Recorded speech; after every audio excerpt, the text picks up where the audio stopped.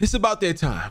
I know y'all been waiting on it. Plenty of y'all been sending me this and y'all been wanting me to touch on this subject, and I might as well do it. Let's go ahead and talk about the underlying situation revolving around 50 Cent, Beyonce, and Jay-Z. A lot of y'all don't know, man. I'm gonna give you a brief explanation. I won't talk too much right now, but I will pause it a few times throughout the video just to keep y'all up to speed and up to date for a lot of the new people that don't know what's going on. But for you of those who don't know, yes, 50 Cent and Jay-Z has been having this unconfirmed beef that's been going on for years. But 50 Cent goes on to reveal why possibly, allegedly, that beef could be going about. And for everybody who's, I'm positive that's a human being or be on the internet, y'all hear about every year something revolving around Beyonce and Jay-Z. So I don't feel like I gotta get too much into that. I mean, I'm positive it's going to possibly be explained throughout the video. So just kick back and make sure if y'all enjoy my reaction, that you smash the like button, comment, and subscribe for your boy, man. The more likes this video get, the higher that it rank.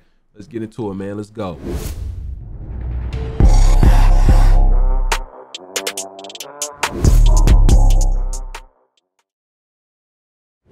50 Cent is exposing Jay-Z and Beyonce for allegedly doing ritual sacrifices. Hey. And it looks like 50 is saying J and B will do literally anything to stay on top. Yep. You know what I mean? You got certain guys that are, their relationships made them so powerful, like in our business, that they can't be moved. Like 50 Cent and Jay-Z's feud has been going on for years, but 50 recently revealed that he's not interested in repairing the relationship, and that's because he allegedly has inside knowledge of J and B sacrificing people who get in their way. And this isn't even the first time we heard that Jay-Z eliminated multiple people to make way for himself. Yes. Big L was who put Jay-Z on. That's what I was finna say, Big L. A lot of y'all don't know, man. Big L was basically like, Jay-Z was Big L's right-hand man. I'm sorry I paused, but I had to let y'all know just in case some of y'all not sure who Big L is. Man, back in the day before Jay-Z was Jay-Z, when you seen Jay-Z with Big L, it was, oh, that's Buddy who be with Big L. It wasn't, hey, that's Jay-Z and that's Big L that be with Jay-Z. It was reversed. Like, he wasn't but Jay-Z wasn't nobody at the time when Big L. I mean, he was coming up, yeah, but Big L was way more popular than Jay-Z at the time. Without question. And then Big L died, and then the next thing you know, Jay-Z passed away. Jay-Z came big. He starts clienteling with Tupac and clienteling with Biggie and doing songs with Biggie and building a working, you know, camaraderie with Honeycombs. And AKA Diddy. As for Beyonce, she was accused by her former team members of doing witchcraft. And 50 once claimed that Beyonce tried to jump him over his feud with Jay. Kimberly Thompson, a former drummer for the singer's all-girl band, is accusing Beyonce of, get this, it's not even just the drummer. I think it was the drummer, the bodyguard, the dancer. I think it was two dancers. It was a lot of people has been coming out and filing lawsuits against them. Extreme witchcraft and magic spells and the murder of Kimberly Thompson, a former drummer for the singer's all-girl band, is accusing Beyonce of, get this, extreme witchcraft and magic spells and the murder of my pet cat. But what does 50 really know about Jay-Z and Beyonce's rumored sacrifices? And did he actually come close to being their victim? Jay-Z and them was putting it together. So I think they still harbor some energy towards me. For the longest time, Jay-Z and Beyonce were considered untouchable, and everyone who had something negative to say about them was branded a hater. However, their power couple status no longer holds weight because multiple industry insiders recently started coming forward with disturbing stories about the real J and B. One of these people is 50 Cent, who reportedly has a lot of dirt on Jay-Z and Beyonce and their alleged involvement in Hollywood sacrifices. And Kanye West. To give you some context, 50's feud with Jay-Z has been simmering for over 20 years, and what started as a friendly rivalry turned into something much more serious. 50 first fired shots at Jay on his 1999 song, How to Rob, and Jay retaliated on It's Hot, Some Like It Hot, with the infamous line, I'm about $1, what the F is 50 cents. However, when Jay did an interview with Angie Martinez in 2002, he claimed that he spoke to 50 and it was all love. Wait, you and 50 Cent? Yeah, you know I put I respect your record. Yeah, I like that record. It was hot. But you know I gotta spank you dogs. That was the conversation. No doubt, do your thing. Right. Gave each other Peace. But it actually wasn't all love, because Jay kept sneak dissing Fitty, and Fitty accused Jay of buying his way to the top. There's a huge difference in energy internationally in 50 Cent and Jay-Z. In fact, his largest selling record sold 430-something thousand copies. My largest selling records, plural, 2 of them sold 5 million. That's Get Rich or Die Trying and Massacre. You know, so it's a huge difference in who we are with each other internationally. Let them be fooled in America and think there's a competition there, because America can be purchased. We can buy it with marketing dollars. Hold on. All right, this is gonna be my last time pausing, I promise y'all, but y'all don't want to miss this. Let me tell y'all what he possibly could mean, okay? I'm not 100% sure, but from my knowledge, this is what I get from when he's saying that America can be purchased. Pay attention to that. Let me take my headphones off for this one so I can explain it to y'all what it could potentially allegedly mean, okay? Allegedly. See, it could be seen as like a symbolic statement suggesting that basically like influential groups or individuals such as, y'all, bro, like, y'all know what I'm talking about. But basically like them group of individual people or individual groups or whatever you want to name it, they have the ability to manipulate and control the United States behind the scenes. Basically, they doing everything behind the scenes like we don't see it. You got to Kurt.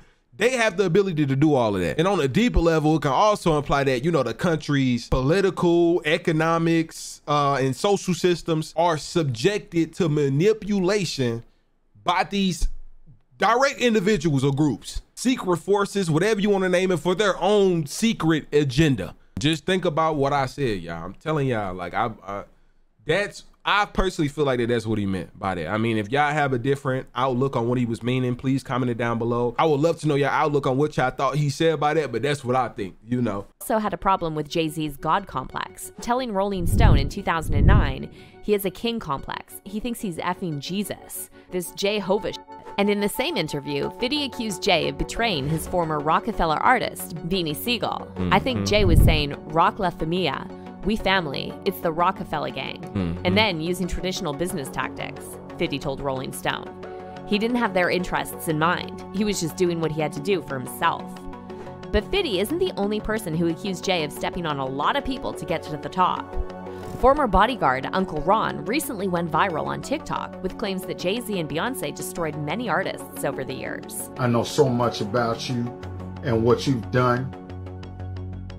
I know so much on how you got where you are, how you stepped on many people.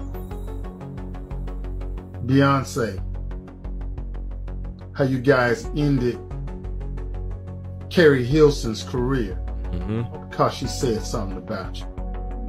That's how hateful you guys are, how you step on anybody to stay on the top. And then Jaguar Wright, who actually used to work for Jay-Z, alleged that a lot of people who were close to Jay, like Big L, either died or had their careers destroyed so Jay could climb to the top. The first time I ever saw Jay-Z or even heard him spit a rhyme was at an MC battle, street battle in New York. But he didn't show up as Jay-Z. He didn't show up as the hottest rapper on the street. He showed up as the that was with Big L. I told y'all. I told For y'all. those of you. Rest in peace, Big L. Rest in peace, Big L. One of the That was the dopest. sensei. One of the dopest. Yes. Big L was who put Jay-Z on. Without question. And then Big L died, and then the next thing you know, Jay-Z. Speaking of sacrifices, there's also been a lot of rumors among hip-hop fans that Jay sacrificed R&B icon Aaliyah so Beyoncé could step up. Aaliyah's ex and Jay's former business partner, Dame Dash, claimed that Jay tried very hard to get with Aaliyah. However, Aaliyah wasn't interested in Jay like that, and in 2001, she tragically lost her life in a plane crash in the Bahamas. And that same year, Jay started dating Beyoncé.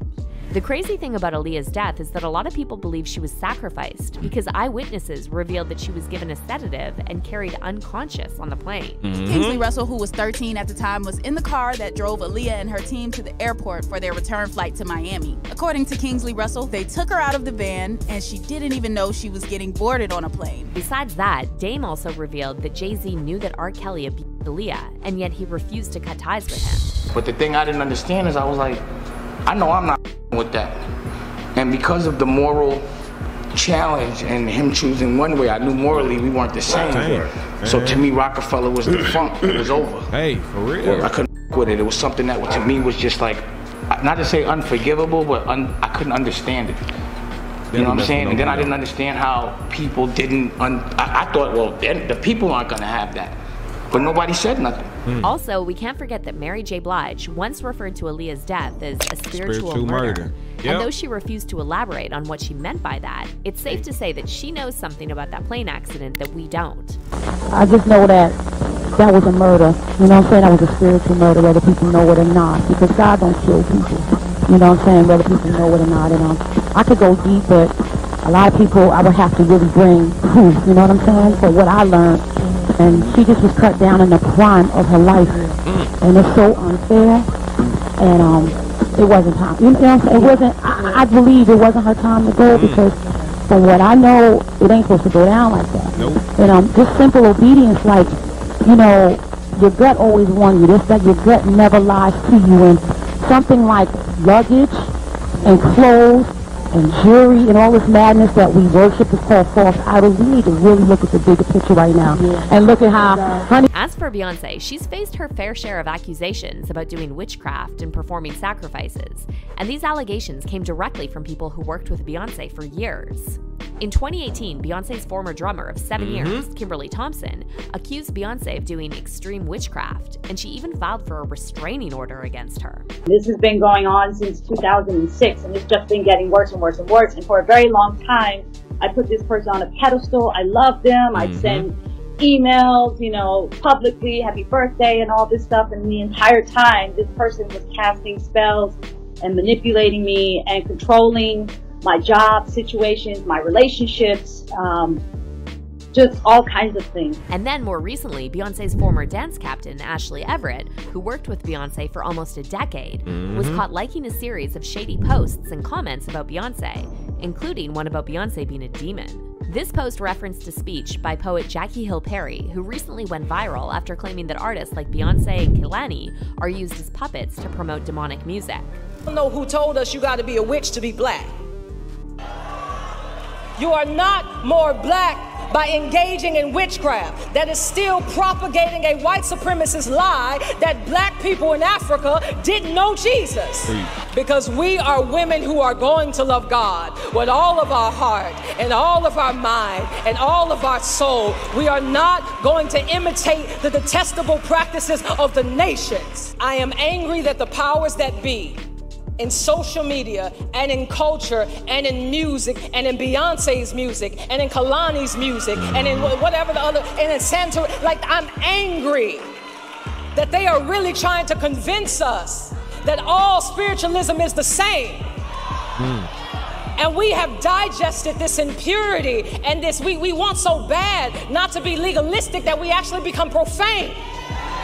As for 50 Cent, he previously claimed that Beyonce actually tried to jump him over his feud with Jay-Z. And the way 50 described this incident made it sound like Beyonce was actually possessed. So Beyonce jumped down on you. She jumped down. Oh, she was like on a windowsill. Right. We was in Vegas.